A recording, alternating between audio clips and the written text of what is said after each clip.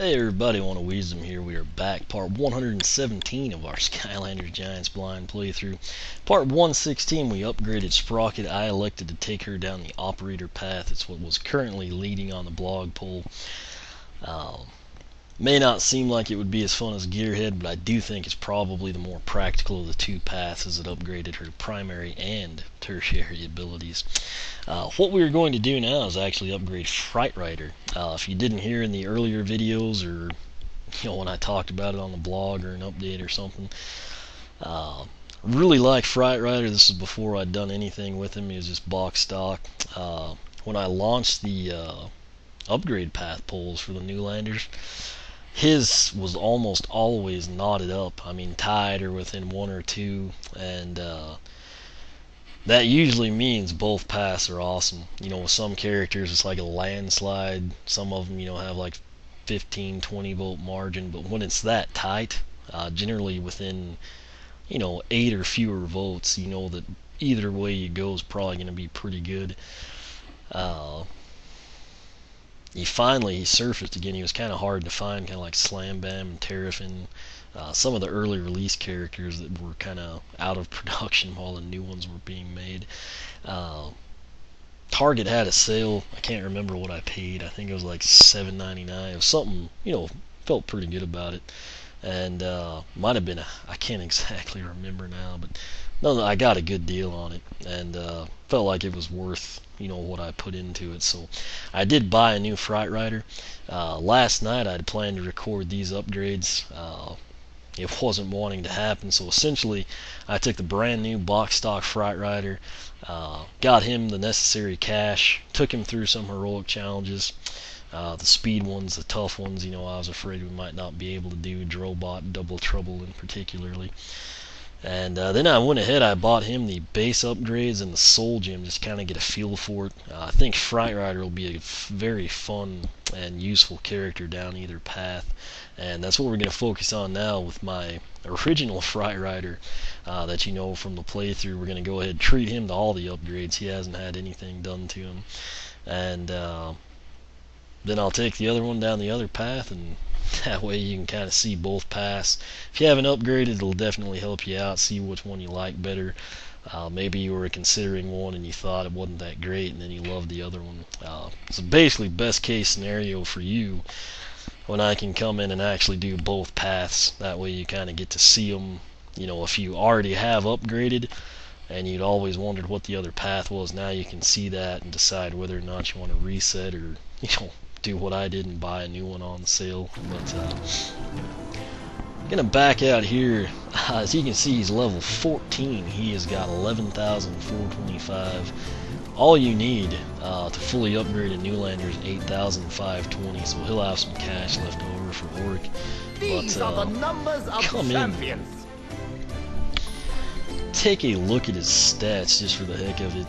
Speed's pretty good. Armor pretty low. Critical hit decent. It's done 13 heroic challenges. Note that he's a slot higher level wise than Sprocket was, and we've played with him a lot less. But anyway, what we want to do, let me take a look at his quest. I think his personal one involved a Soul Gem. Toss 50 enemies into the air.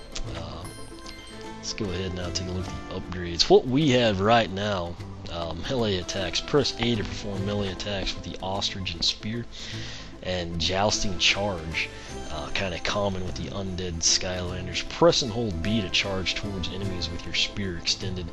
Cool thing there is you actually get the speed boost, which is very, very helpful. His first upgrade is called the Gold Glaive. Melee attacks do increase damage, and also, as you can see, changes the spear up a little bit. Next one is Burrow Bomber. Hold Z to burrow and steer the ostrich's head underground. Release Z to teleport to that location. Played with that last night, it was kind of neat. Next one is Phantasm Strike. Jousting Charge does increase damage. Then we have Halberd of Horror. Melee attacks do even more increased damage, as you might have guessed by what's in his hand. You then get to the point where you pick a path. I think the top one is Sir Lancelot. Fright Rider combos. I don't know what it is. I've been having a heck of a lot of trouble getting the combos to work well with the Newlanders. Not an issue with the Series 2 and the old Landers, but AAB in particularly. In this case for Fright Rider, that'll be the Spear Vault, and then AAZ will be the Skull Slam. That sounds pretty sweet. Second one is Flock of Fury.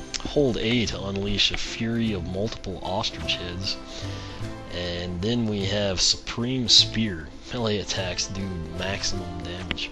Again, I'd love numbers. They don't give them to us. You have to find them yourself. Next one is what is it? Let me take a look here. Joust Jockey, I think is what it's called. Joust Juice. Jousting charges faster and does increased damage. Entombment Strike. While charging, press Z to perform a powerful downward strike. That looks pretty sweet. And then finally, 360 degrees of Spear. While charging, press A to swing the spear around in a 360 degree attack. This is an issue. Even after having messed around with the base upgrades last night on our spare one, it'd be really hard to pick a path. I mean, this one basically melee attacks, you know, and that's basically all it addresses. This one you get a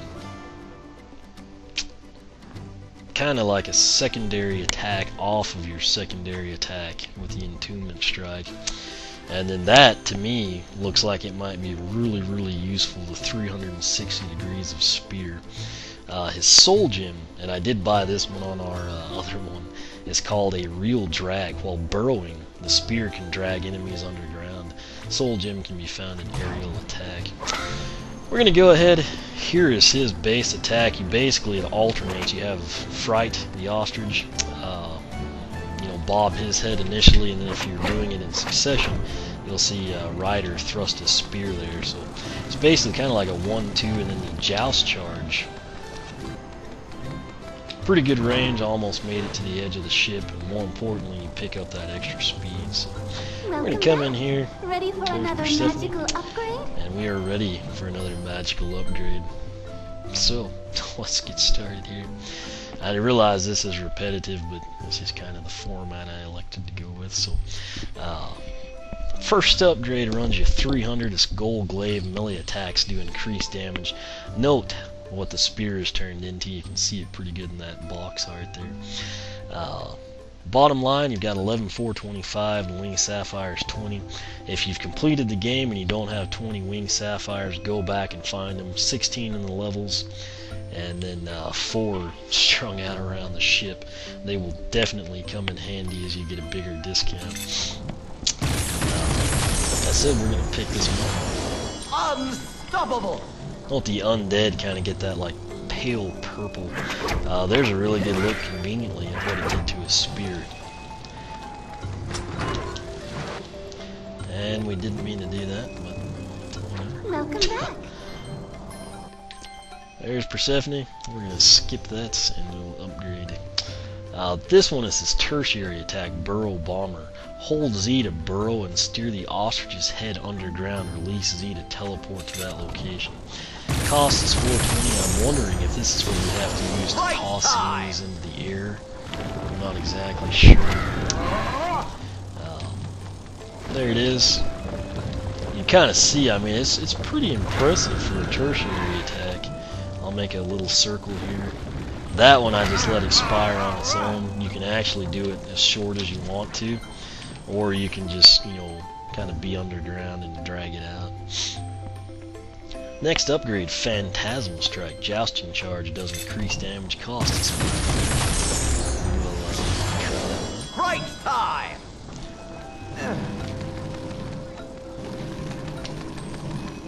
As you can see there, Let's ride!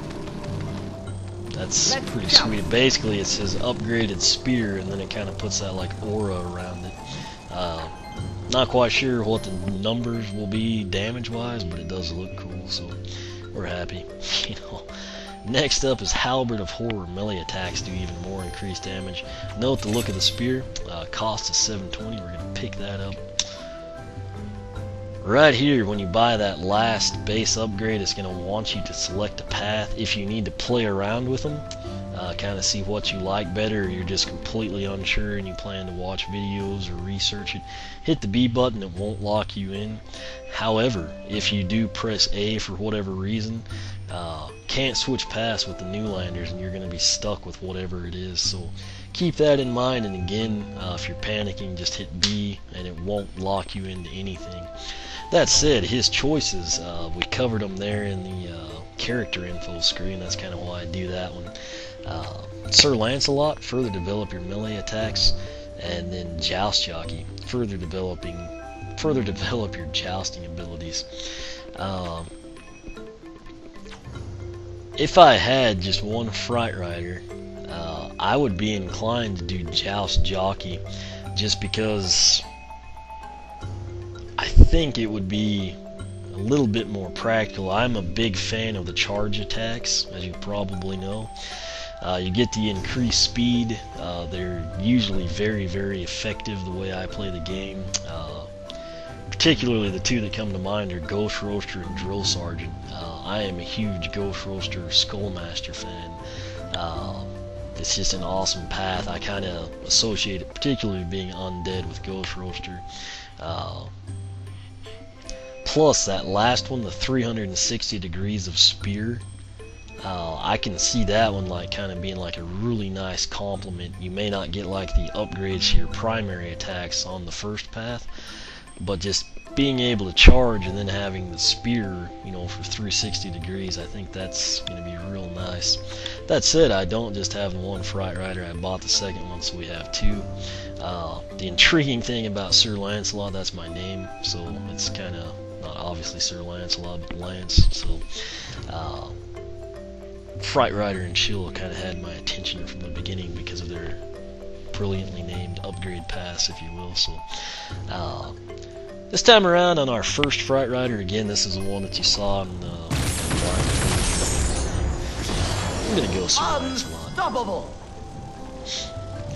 Big thing, if you do pick there, you don't have to watch like a pointless cutscene.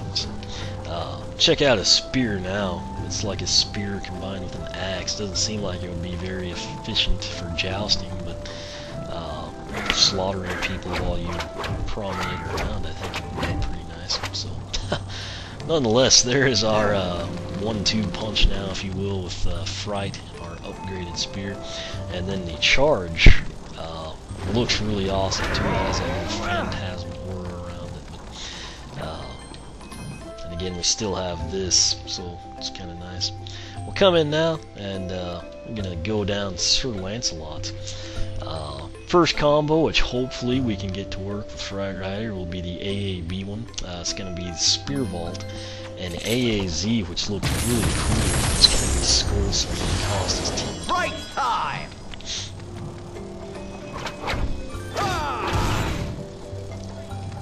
Alright, so let's see if we can get this to work. Thank you, Fright Rider. You know, I don't know why everyone can't do that. There's AAB, so he's on the back of Fright. He puts the spear in the ground, uses it as like a pole vault, if you will, flips over, and then uses the momentum generated from him flipping to pound the enemy.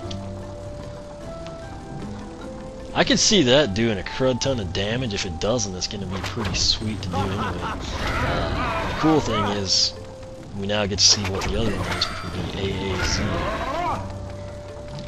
I don't know if we did that right.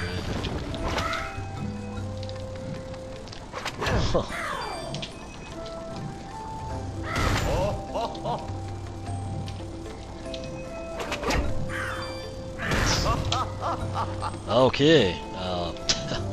I kind of might have worded that differently if I handled things, but that's what we were looking for. Essentially, AAB. Now we're having trouble. Okay, that to me is like the downward slam. I know it's the opposite of what that deal said. And then AAZ is going to be Fright the Ostrich. It's like Peckerhead or something. You know? Again, don't know what damage it'll do, but it looks like those are two pretty sweet combos. So, It's probably one of those deals when you get in a bind and you're running around, you'll be button mashing and execute one, and hopefully they help you clear the area out. So I'm gonna come back, upgrade, we'll get our second one down, Sir Lancelot. It's gonna be Flock of Fury. Anytime I see flock, I want to say furry, just out of habit. Hold A to unleash a fury of multiple ostrich heads. This is another one. I don't know if maybe it would help you get the enemies in the air, but I'm thinking it has to be his base attack since that's his personal quest. And obviously, if you went down Joust Charge, we're gonna pick it up. Cost us 13.20. We'll see exactly what it does. Alright, so here's our tap on A. You get Fright's head and then the spear, and now when we hold A, I guess you have to release it. Okay. So I guess it goes... No, the cool thing is you could like charge it up here, and then if enemies came from behind you, you can actually manipulate the direction while you hold A down. I don't know exactly what damage it'll do, but again, I think it'll kind of be something we can actually use. So his final upgrade, down Sir Lancelot, fittingly enough, will be the Supreme Spear. Melee attacks and maximum damage, cost is 1800. Unstoppable! Hopefully this one will be good. Spear looked pretty sweet from that little glimpse we saw. Yeah, the axe spear, the one prior to this, might look more impressive to most people, but this one looks like it'll do some damage. The skull's a nice touch. Let's go ahead. It really is going to depend on how much damage that does and like how much really across the board on Sir Lancelot. Question being, what does your spear do fully maxed out? And then, you know, while you were doing that, what do the ostrich heads do? And similarly, you know, the combos. Let's take a look at those. Good grief. It's really hard to get these things to do what you want them to.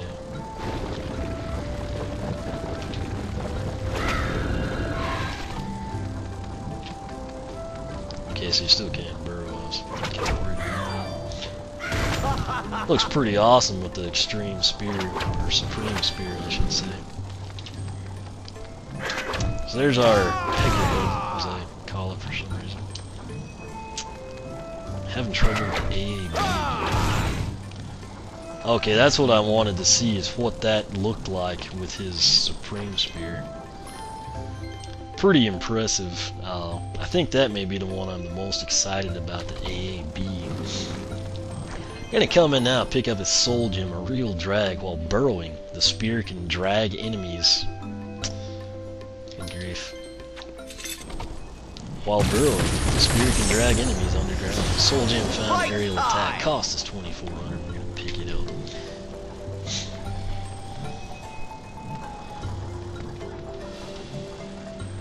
Alright, so now it's like added a little bit, kind of like that bone structure to the spear. Let's just go ahead and get out of here. We're gonna burrow, and I'm sorry, we're going to burrow. We're gonna drag this one out. Okay, let's try that again. I'm going to burrow, and I'm going to drag this one out. Well, you know, it seems like the base one with the soul gem went a bit farther. I don't know what the deal is there. I know last night when I did the base upgrades in the soul gem, I could go from the ship to the ship and turn and be like right here. Not quite sure what the deal is, but anyway, basically what we did with Sir Lancelot, we upgraded the spear to the Supreme Spear, which you can see there, augmented with our soul gem edition. Basically, that's the 1-2 punch with your primary attack button. The Joust Charge didn't get anything but the base upgrades. Note though, you do have the Supreme Spear. I don't know if that impacts it or not. And then you've got the AAB. I think that looks awesome. Again, I'm not quite sure what it'll do damage-wise. AAZ, you can actually walk around, so that's a perk to this one. And just let Fright slam the skull down into something. Then you've got the, let's just hold it down. So that's about as far as you're going to go, but the burrow you can control. You can go upstairs if you want to, or at least I could last night. Let's find out. Yeah, so that's kind of cool. But apparently the spear will drag people underground while you do that. I think it looks like a pretty nice path. Again, it's kind of going to come down to how much damage everything does. There is that one though. You hold the A button and you can actually get the ostrich heads to pop up. So looks like it'll be a fun path to play with. Obviously, your most useful thing is going to be your just upgrade of the primary, and then the soul gem I think might come in handy. This really kind of depends what dragging an enemy underground does in the game. And then just really, that's just awesome. It may not be accurate, it may not deal a lot of damage for all we know, but it does look awesome. So pretty content with that. I think what I'll do, just to kind of help people out, is make the second round of upgrades with the other Fright Rider just as its own standalone video. It won't be a long one since we have the base upgrades, but I think that'll work well. And then in that one I'll actually bring this guy back in and we'll compare the two of them. So as always, thanks for watching. You can follow me on Twitter, like me on Facebook, circle me on Google+, whichever you prefer. Again, on the blog, oneofwisdom.blogspot.com, you kind of keep up with all the latest. I'll have all this stuff archived there, the cost of the upgrades, all that jazz. Similarly, there's always going to be polls going on right now. We've got the Castaways versus Newlanders you can still vote in. And similarly, right now we have the upgrade path polls for, fittingly enough, Newlanders and Giants. So be sure to check those out, cast your vote. If you don't have the characters, or you've only done one path and don't want to vote till you've seen the other, good news is with most of these Newlanders, I'm able to actually show you both paths, so it kind of works out well. But again, that's on the blog, oneofwisdom.blogspot.com. Thanks for watching. I'm going to come back, I guess 118, we'll hit up the new in-the-box Fright Rider, take him down an upgrade path, Joust Jockey, see how we like him, compare and contrast him with Sir Lancelot, and then part 119, I guess we'll start in on Chill. So again, thanks for watching, we will catch you back here shortly.